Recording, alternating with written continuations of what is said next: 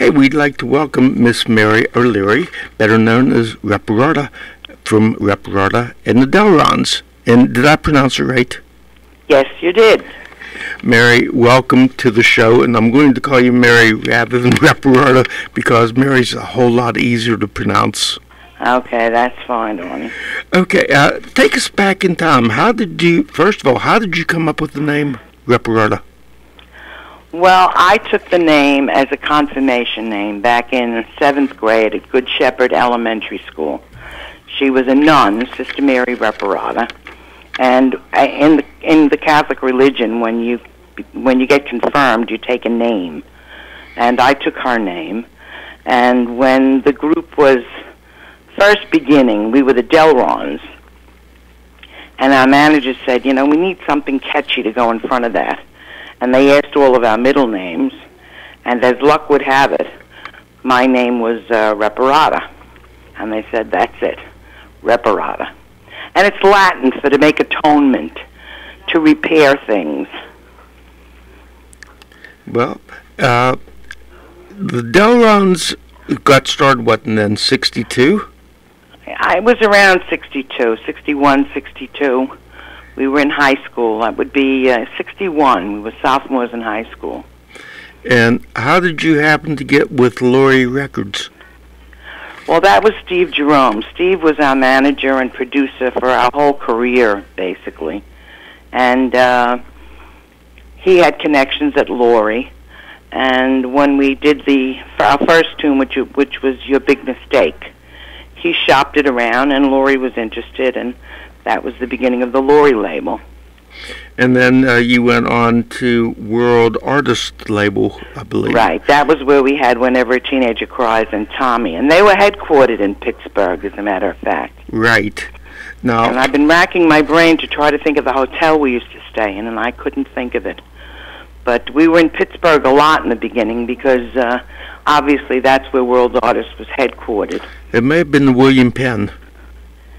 No, that doesn't ring a bell. Okay, well, we'll do some figuring out and come up with something for you.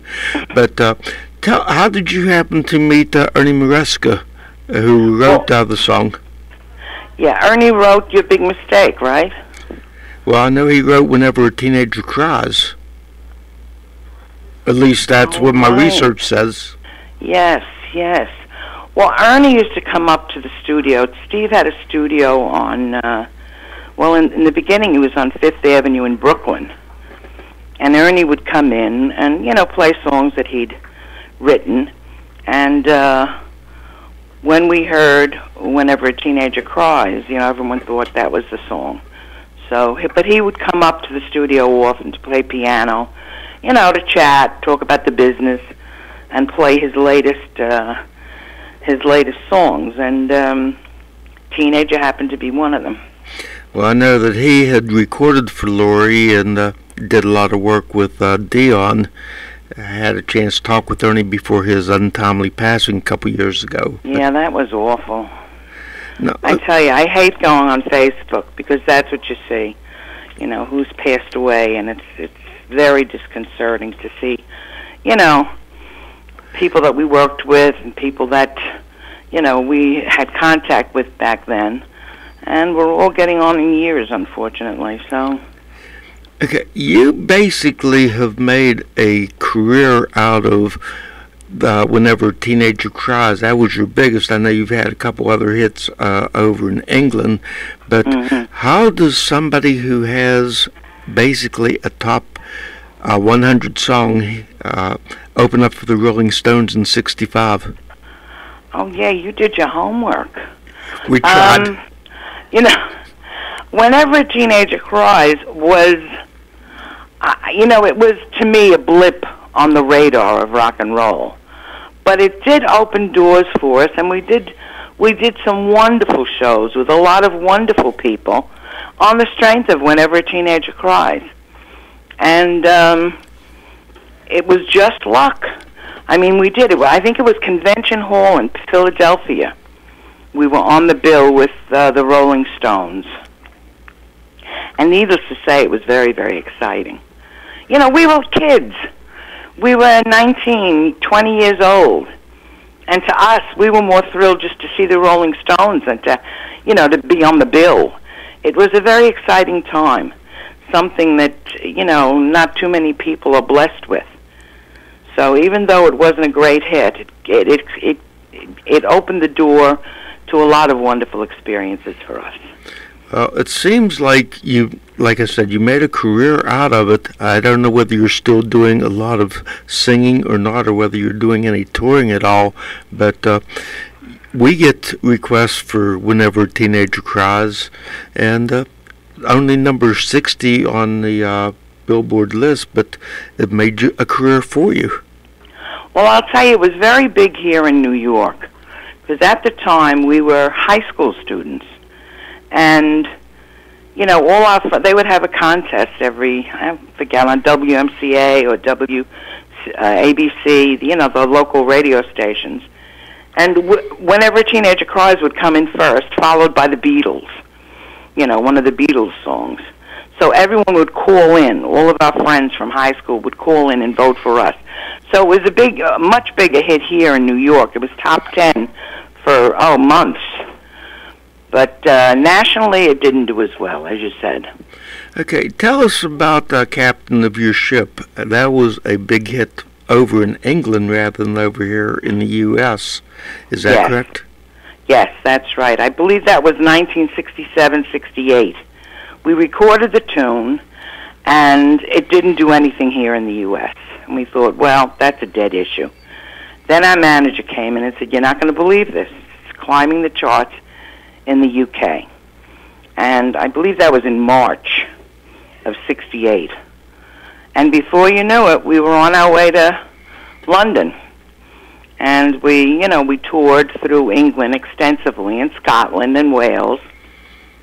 We went over to Germany, and that too was a wonderful experience. And that was a bigger hit than Teenager here. I believe it was top 10 in London. I believe it went to number 13 in the UK, at least. That's what my research is telling me. Okay. Got it, Arnie. But how did you find the audiences over in Europe as compared to the U.S.? Were they more appreciative of the American stars, or were they just enamored to see four beautiful teenage girls? Well, I think the audiences were about the same in terms of enthusiasm. The English audience, I think, might have been a little more reserved. That's the way I recall. And I have to warn you, I don't have a great memory. But as I recall, they were a bit more reserved. Okay. I hate to get controversial, but I'm going to. This will be the most controversial question I ask. Can you comment about the lawsuit with Lorraine over the name Reparata? I will comment. Let me get my facts straight. Lorraine went and auditioned with Barry Manilow and purported to be Reparata. He hired her. She was one of Lady Flash. She was a background singer. And people would call me and say, like she was on David Letterman. And it was 11:30. I was dead asleep. And my phone rang, and it was Lou Christie. He said, Mary, you're not going to believe it. There's someone on David Letterman says she's you. I thought, oh, my God. I flipped on the TV, but I missed her segment. And Ron Dante was another one, because I knew Ron Dante from when he was in the Detergents. We did the Dick Clark tour together. And he also commented. A lot of people commented. She decided to purport that she was Reparata, and a lawsuit. And then I had a record come out. It was called Shoes. And it charted right away in New York. On Billboard. It came on Billboard at 90. And it was charting really big in Europe. And she and her lawyer called Polydor. It was Polydor Records, I think. And said, Reparata does not have they didn't call, they called Billboard. because they reviewed the record. They called Billboard, they called Polydor, they called Cashbox to say that Reparata does not have a record out now. She is currently with Barry Manilow. And they squashed the record. You know, nobody wants to be in the middle of a litigation. So the record went down the tubes. We went to court over the rights of the name, and it had nothing to do with money, Arnie. It has to do with the principle of the thing. Right. I mean, you know, that's been my name since 7th grade. And she was not even in the group until, maybe it was the 70s, the mid-70s. So, you know, she had no right to be me. That's what it came down to. So that was the story of the name. Did you win your case, or? Well, she disappeared from the face of the earth. She was no longer contactable. She just disappeared. And that was the end of the suit, and I continued to use the name. Now, that's good, because I know that there's been a couple of bills in Congress about unfair practices where people will go out and say that they're members of a group and when they have nothing to do with the group. And there's been a lot of court cases over that recently, it seems like. Well, it's rampant, you know, as you well know. You know, there are many groups purport to be the Drifters or the Crystals or the Marvelettes or whomever, and there really is not an original member in the group. So, yeah, it's copy. You know, it's all about copywriting. Back in the day, you know, we didn't know anything about copywriting or production or management. We were just thrilled to be able to get on stage and do a show. You know, we were young and dumb, and we would completely remove from the business end of things. So, you know, things would be different now in a lot of ways. Once you get a little bit older, you get a little bit more knowledge on these things, and you know who to trust and who not to trust. But when you're just starting out, you can't put an old head on young shoulders, and that's the way it was.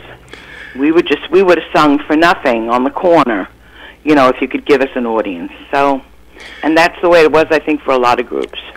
Okay, before we go any farther, I think that you have a shout-out that you want to take care of. I certainly do. Andrew, I hope you're listening. I can't, you know, this is for Andrew and for you, Arnie.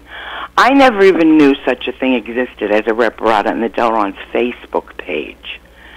When I went on that page and saw all of the information, and factually correct, and the pictures, he has found pictures that I have never even seen in my life. And he does such a fabulous job, and he's so eloquent, and I'm in love with him. I think he's such a wonderful, wonderful guy, and I thank him from the bottom of my heart, because, you know, fans, wonderful, the fans that go on and see it, but for me, it's absolutely gratifying and edifying to see all of this information and done in such a professional, wonderful way. Thank you, Andrew, forever. Well, would you like to mention that Facebook page? Yes, it's Reparata and the Delrons on Facebook. And if you go on the page, you'll learn more than I know about the group. Because Andrew is an expert researcher, obviously. Okay, we got that shout-out taken care of. Take us back in time. Tell us about the root of rock and roll against famine. Oh, that now, for the love of rock and roll, deep down in your soul. Yes, we all went into the studio. It's coming back to me, Arnie. We all went into the studio and recorded. It was on the heels of We Are the World, I guess. Okay. And a lot of, this is another interesting story. We all went into the studio and recorded this tune. It was really a beautiful tune. I think Joey D kind of spearheaded the song, and it was put out, and supposedly the proceeds were supposed to go to fight famine in the world. Now, again, I say the business end of things I'm not much up on, but I was in the studio, and I did. Of course, I had a little blurb in the song to do on my own. And right after I finished singing it, Paul Schaefer came out of the control room. He said, "I'm so happy to finally meet the real Reparata," because he had been David Letterman's musical director when Lorraine was on. So that was exciting for me, to be acknowledged.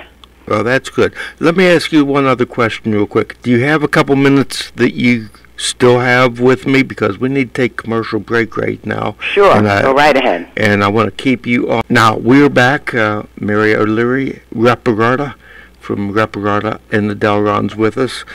And you made a career after music, didn't you, Mary? Tell us about your teaching career. My mother and father were very, very supportive of the singing. They never thwarted my efforts. They were very supportive. But they insisted that I go back to college and get my degree. And I did, and I taught for 32 years. And, in addition to the singing all along. But, needless to say, singing is not going to give you health insurance and a pension. So, thank God I did, and I loved teaching. I retired, around 12 years ago. And I miss it to this day, because I really loved teaching. I was a classroom teacher most of the time, grades 3 through 6. And Arlene Smith, too, is a retired teacher, I believe. Yeah, I run into Arlene every so often. Mm-hmm. Now, did your kids find it interesting that their teacher was a former singer? You know what? I never, ever mentioned it. And no one ever... The only time... Once... I taught for 25 years in Bed-Stuy. Never said a word about my teaching. Then I transferred to a school here in Brooklyn in Mill Basin. And somehow all of the teachers came to a Westbury show. So, that was... It was nice to see so many, supportive colleagues from a different field.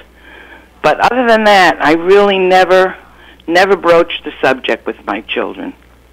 Now, some of your contemporaries, like the Shangri-Las, seemed like they were out about the same time. They had the same type of material, but did they get better breaks or better songs, or why do you think that they made it and you didn't? Okay, I'm going to tell you why, because I know why. I believe that our follow-up songs in each case were misguided. We had Whenever a Teenager Cries and followed it up with Tommy, which was a very different kind of song. There was another song, That's How It All Began. I believe if you have a hit, you have to stick with that feel, that style of song. You can't go off in a completely different direction and expect to have any staying power. At least your second song has to mirror the first. And it was the same thing with Captain of Your Ship.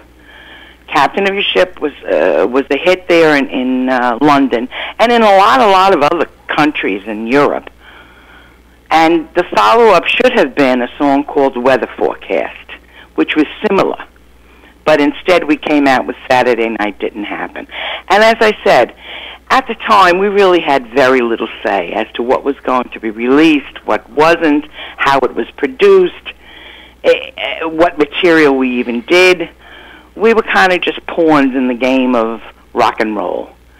And I believe if our follow-ups had been selected more carefully, I think we might have stuck around a little longer. Well, you put it very well then. Any regrets or anything that you would have changed other than the follow-up songs during your career? I would have... when we started singing again in the 80s and the 90s, we really had a good act. I mean, we really were good, not to toot my own horn. But we rehearsed religiously. We had our own band.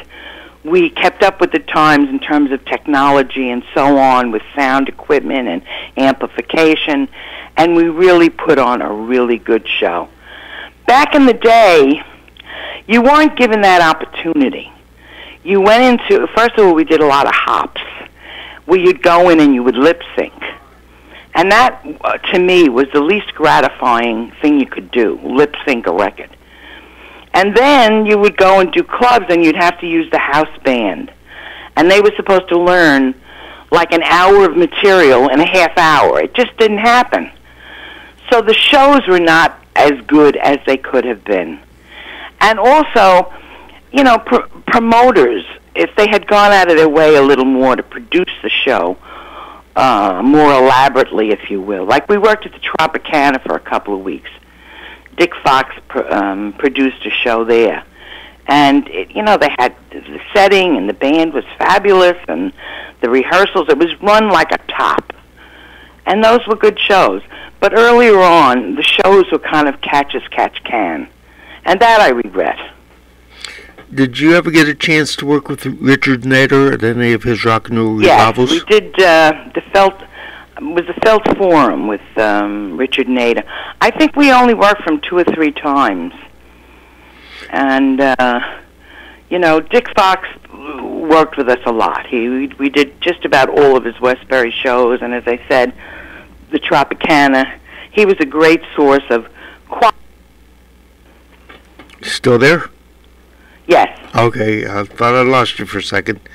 Well, Dick Fox, I believe, is manager of the Golden Boys, Frankie Avalon, Fabian, and Bobby Rydell. Yes, he is.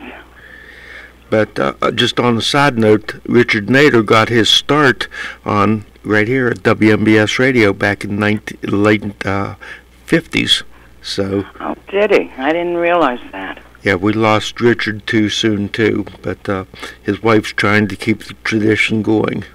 Yeah, I know, and he had a terrible fire, too. I think his house burned down shortly before he died. I wasn't aware of that. Yeah. Okay, before I let you go, I want to thank you so much for taking time out of your schedule and enlightening our listening audience about Reparata and the Delrons. But I'm going to ask you to do something a little bit different, if you would. And that's play disc jockey. And if you would introduce Whenever a Teenager Cries for our audience, I want to play it for our listening audience now. Wonderful, wonderful. So go ahead, and if you would introduce it, we'll play it. Okay, here we go with Whenever a Teenager Cries by Reparata and the Delrons. My mama said to me, do you really love that guy? Does he ever make you cry?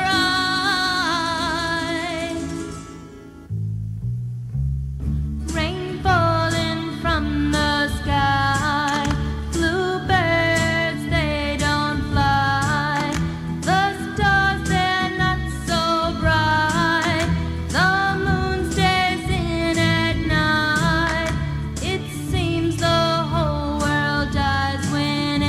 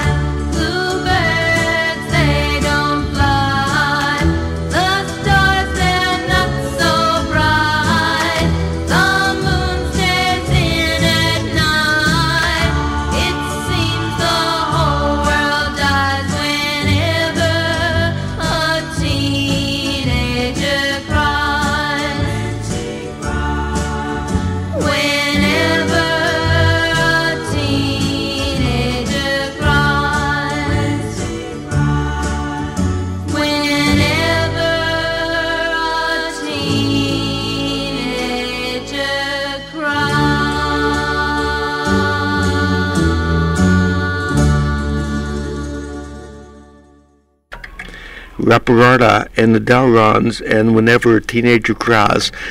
You still get a thrill hearing that on the radio? I certainly do. I certainly do. Yep. I'm just sorry that it didn't get more airplay, because it's a good song and a catchy song, but yeah, it is. It's a bubblegummy, but it touched our hearts in the studio. After we finished recording it, we knew that was the release. That should be the release. So. Okay, and your follow-up was a song called Tommy. Is that correct?